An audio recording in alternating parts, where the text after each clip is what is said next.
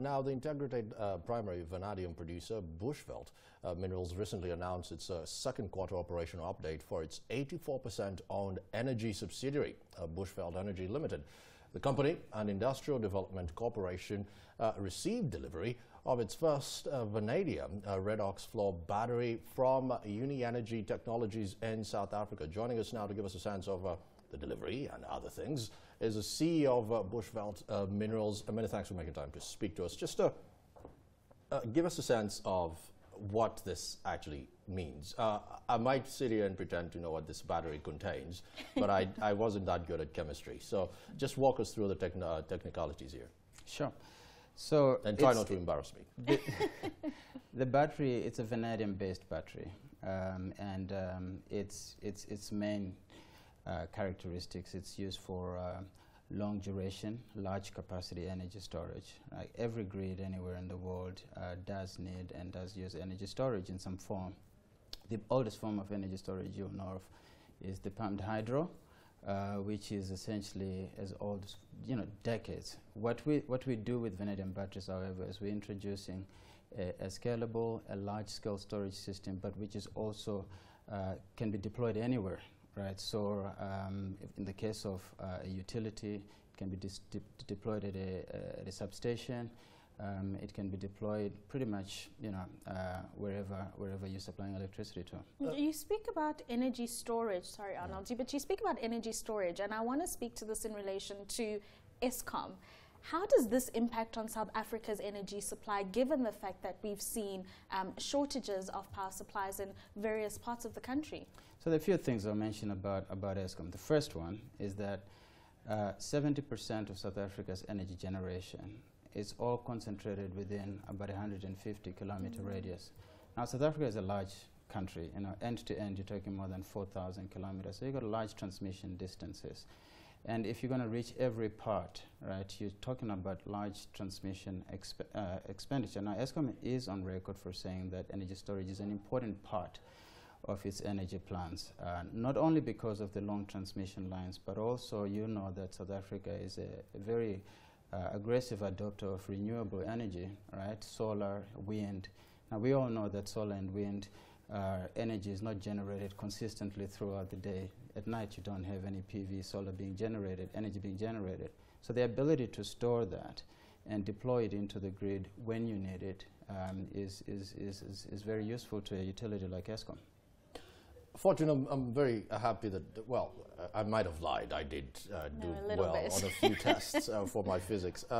First of all, thermodynamics and energy cannot be stored nor destroyed, but the most important thing here that you're using is not saying electricity, but saying energy when it comes to the storage. Yes. And this brings me to the transmission bit.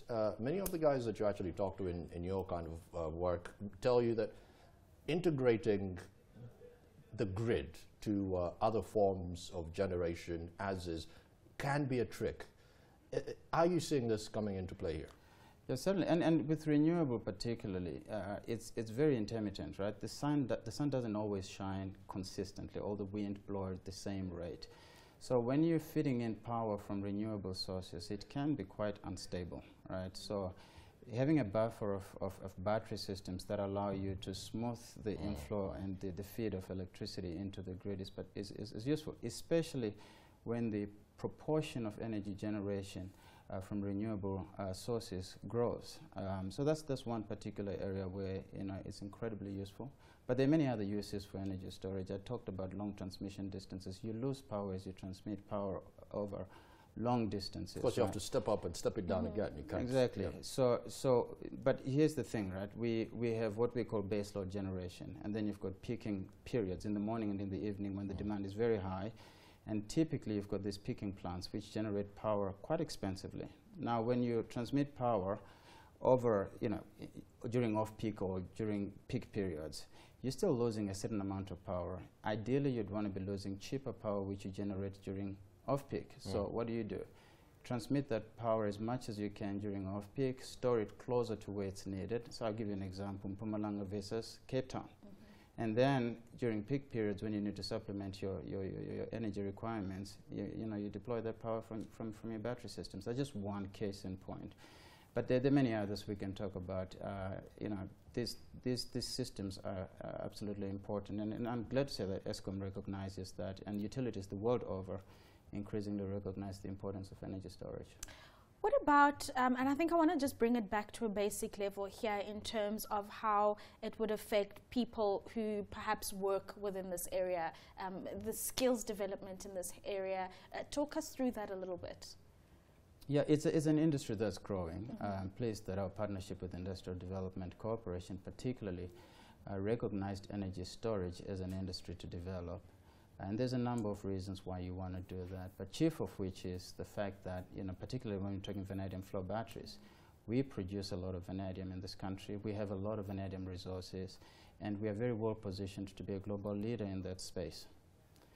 Let's talk a little bit about some news flow that we've heard, that there is some prospects for Bushveld to be listing on the JSE. Is that a prospect for you?